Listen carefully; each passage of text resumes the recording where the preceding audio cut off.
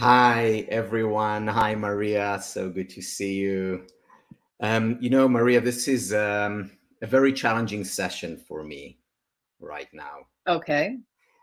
Usually, our conversations take closer to 20 hours. Now we have closer to 20 minutes. Okay.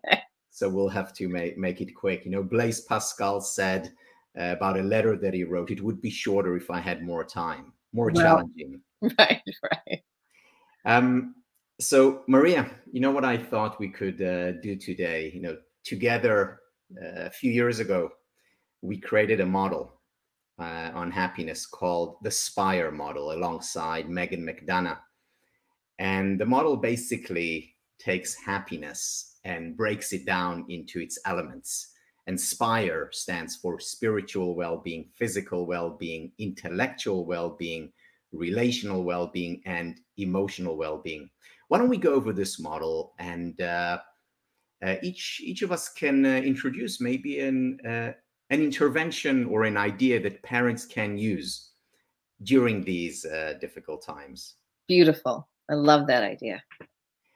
So the first letter of SPIRE, we're jumping right into this. No time, right? We're not wasting time. No. Spiritual well-being. Mhm. So spiritual well-being, if I may start talking a little bit about meditation.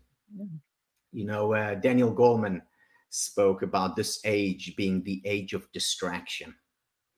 And he was talking about this way before COVID-19. I think even more so today, we're distracted by news, by views, by cues. And what we need, what our kids need, are what I've come to call islands of sanity. And these islands of sanity are periods during the day when we are, rather than multitasking all over the place, single tasking in the here and now. So whether it's sitting down and meditating, taking in deep breaths, focusing on the breath going in and out, whether it's doing a yoga routine, whether it is eating, we can be very mindful of the taste and the smells, whether we're talking and chatting or whether we're listening to music. So we can meditate, be mindful formally or informally. The key is to single task, to being the present. And when we have these islands of sanity, it's sort of like pushing the reset button from all the stress and the rising stress, that so many of us have talked about it earlier.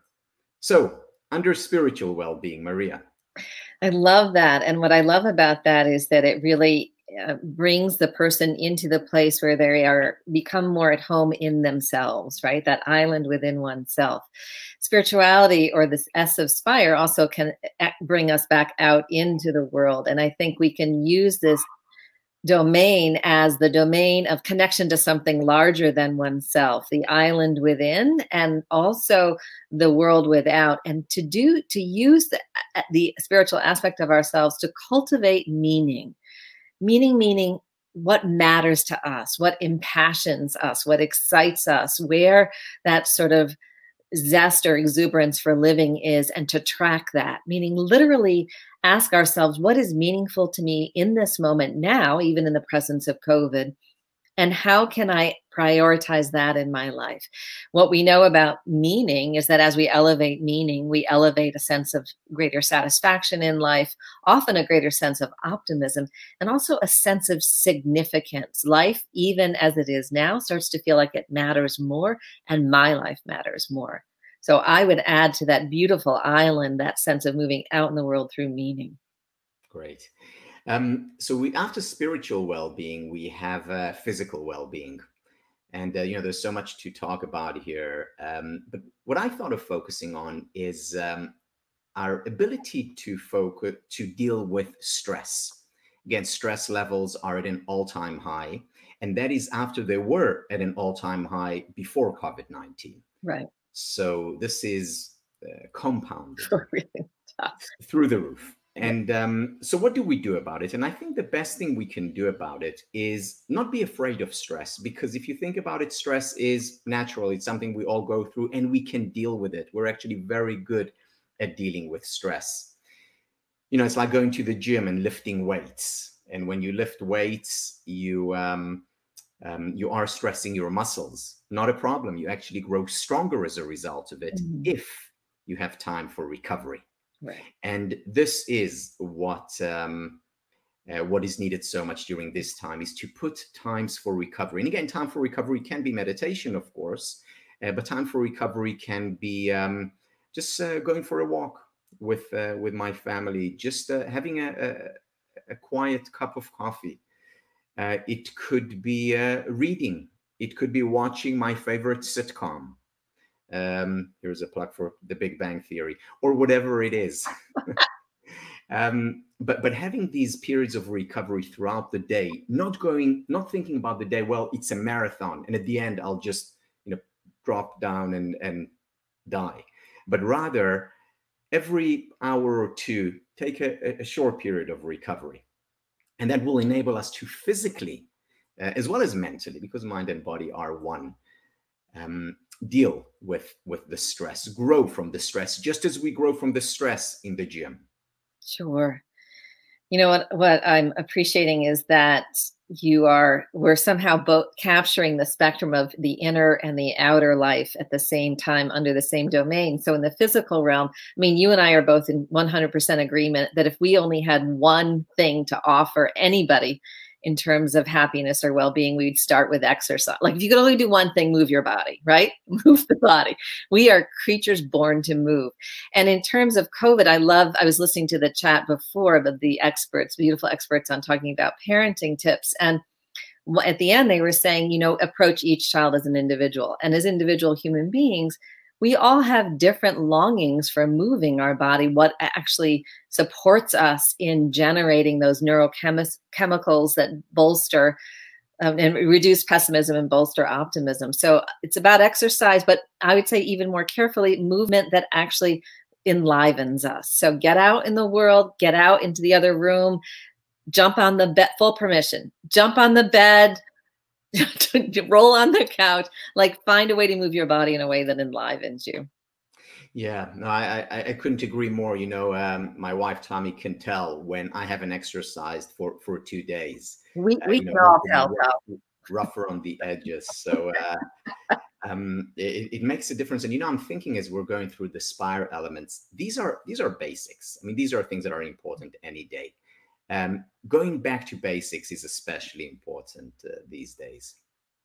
It's absolutely crucial. There's just too much to take in. And so the foundational principles that we know work and practices are absolutely the ticket. Okay, so let's move on to the I of SPIRE. The I of SPIRE, the I stands for intellectual well-being. What I want to propose here is curiosity. Oh. Curiosity, there's a lot of research on curiosity by Todd Kashdan and many others. What people don't know is just how important curiosity is. That people who are curious, who ask questions, who are constantly learning new things, actually live longer. Again, this goes to the connection between mind and body again. So people who ask questions, who learn, always important, especially important now. So what does this actually look like? Well, it means reading, if that's your thing. It means, watching short lectures. It means attending conferences on parenting or any other topic. It's about learning new things. And when we learn new things, our mind is engaged. We are engaged.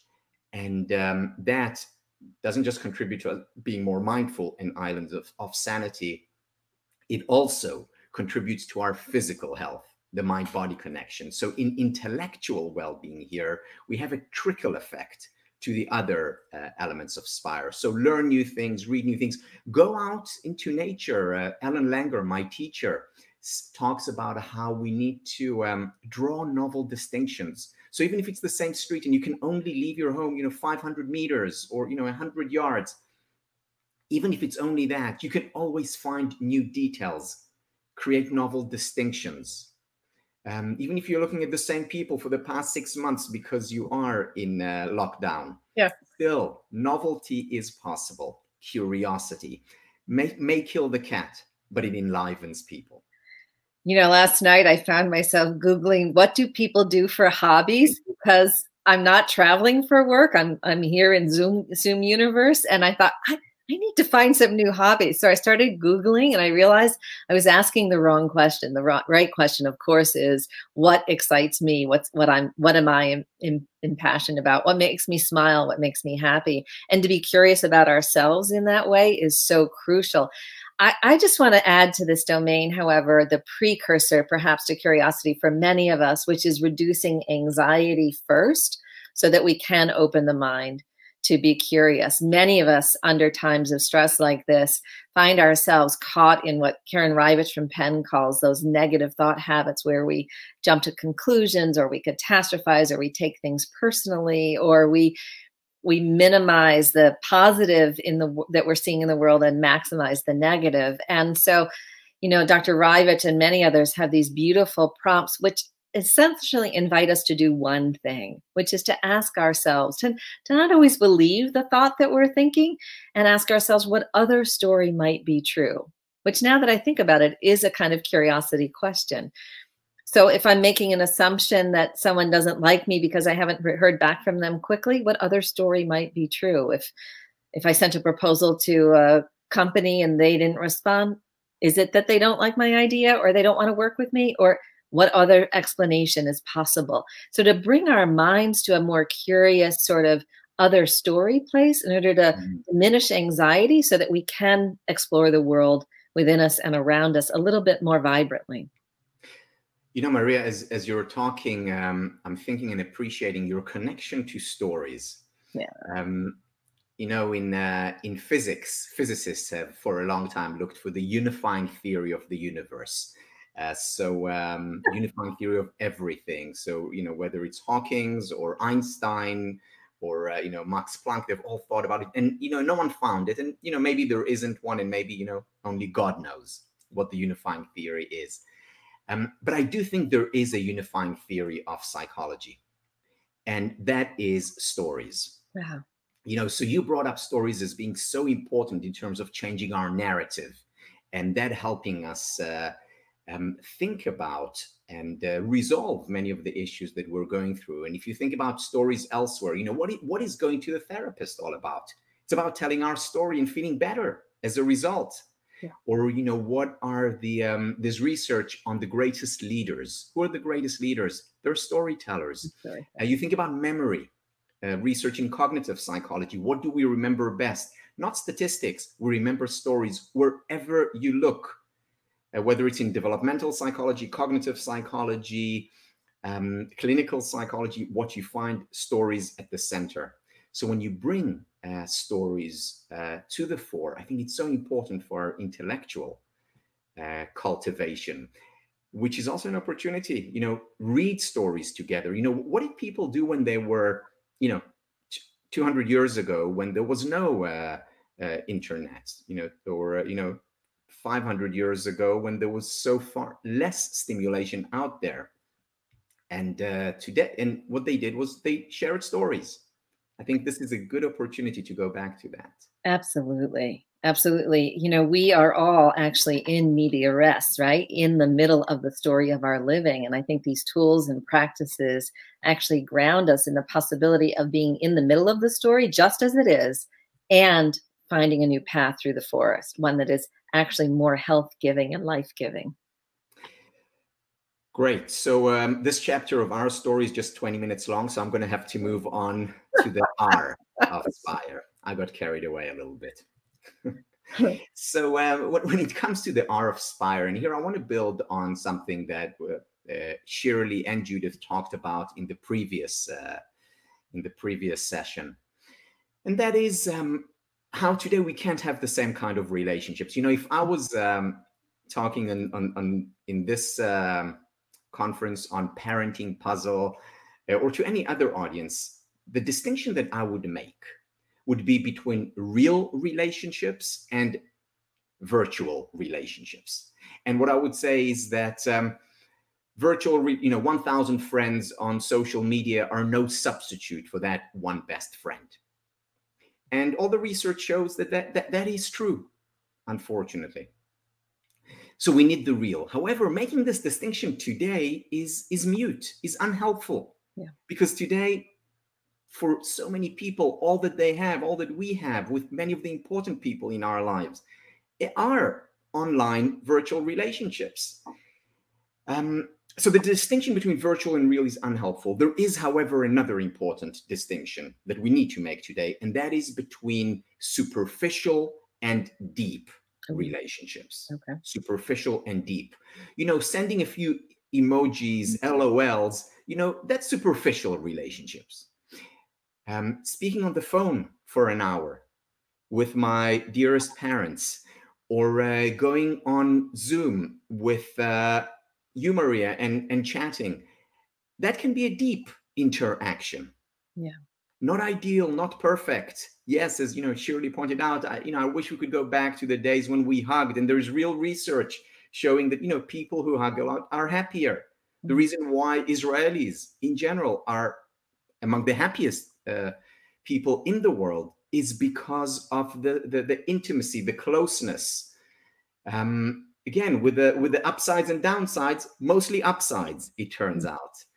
So we can't have that anymore, but we still can have deep relationship. I mean, think about it. I spoke about 200 years ago. 200 years ago, people had deep relationships through letter writing. Right. This is a good time to dig deep into our primal nature, into our history, and using modern technology, create deep relationships in a new way. Absolutely. Absolutely. And one of the new ways that I've been enlivening this, our element of Spire, for myself and my students, has to do with considering the lineages that we come from. At the beginning of COVID, I was overwhelmed, like many of us, and stressed and sad.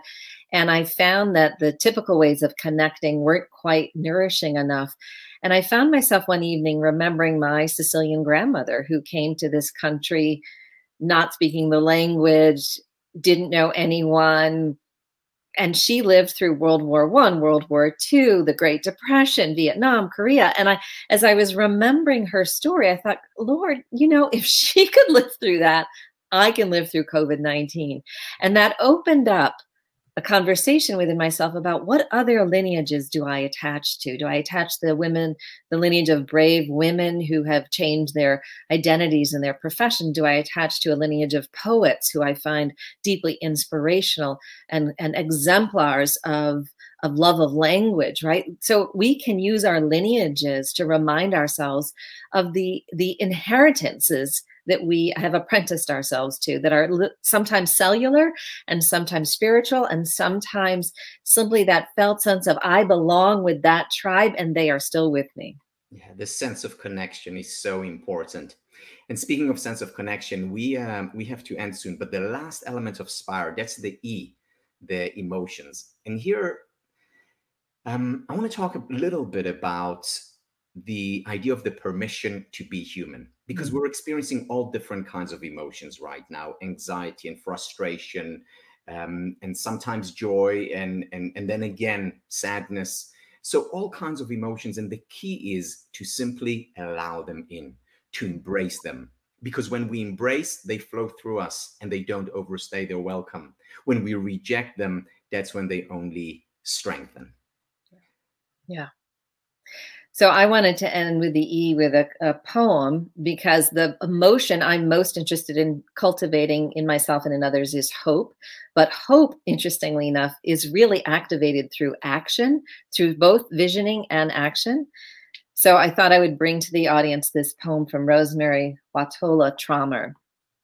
I want to live in that garden. What if tonight we all went to bed and thought of our best version of ourselves? It wouldn't be true, of course, not in this moment and not tomorrow, not midweek, not next week, not even next year. But if we could picture it, it would be a goal we could live toward. It would be perhaps like the garden beds I prepared today, hoeing in the fertilizer, last year's grass clippings and leaves.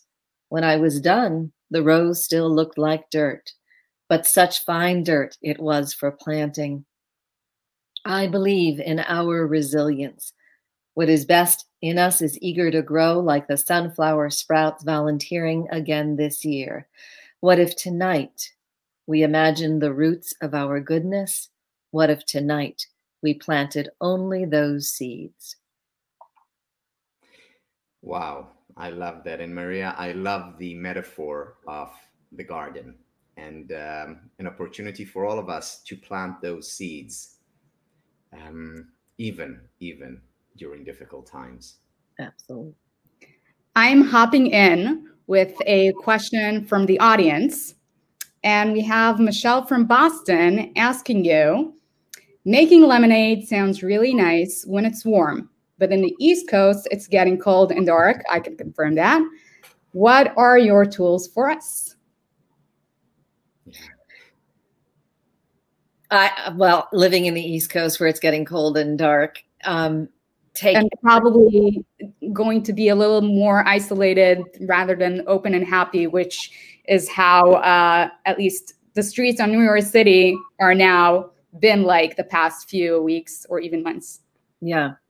I think, in the session before, they were talking about taking each child as an individual and considering the needs and the structures that support the child.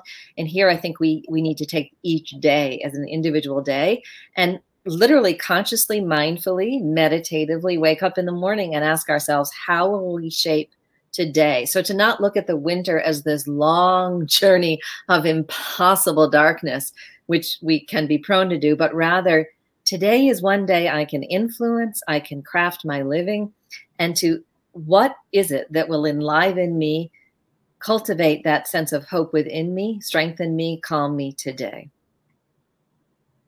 That sounds clever for any day. And thank you. I like that's a personal thank you for me. I'll use that. Tal, a little bird told me that you potentially also have a song or a poem to share with us. I do want to share a poem. Thank you for asking. I thought you'd never ask. Don't mention it. So this is a poem by Rumi. It was written in the 13th century. He's a Sufi poet, and it's called The Guest House. And before I read this poem, I would also like to urge the participants, please, in the chat, send your poems. And what IAC will do is collate them. And we can share these poems that even during the winter, during difficult times, can bring some warmth, at least into our hearts. It's called The Guest House. This being human is a guest house. Every morning, a new arrival, a joy, a depression, a meanness, some momentary awareness comes as an unexpected visitor. Welcome and entertain them all, even if they are a crowd of sorrows, who violently sweep your house empty of its furniture. Still, treat each guest honorably. He may be clearing out for some new delight. The dark thought, the shame, the malice, meet them at the door laughing and invite them in. Be grateful for whatever comes, because each has been sent as a guide from the beyond. I'm even more happy that I joined this event now. Thank you both. That was wonderful. People are actually asking to get those poems, so I think we'll share with them later. So thank you so much for this beautiful session. Thank you, Noga. Thank you, Maria. Thank you, IAC. And also inspired by your poems, by the way, I do want to encourage all of you viewers to write songs or poems, share with us some songs that make you happy. We will create a playlist out of it to hopefully use upon Maria and Tal's advice. And by the way, no need to add Baby Shark. I already got that covered. Thank you, guys. Thank you. Bye-bye.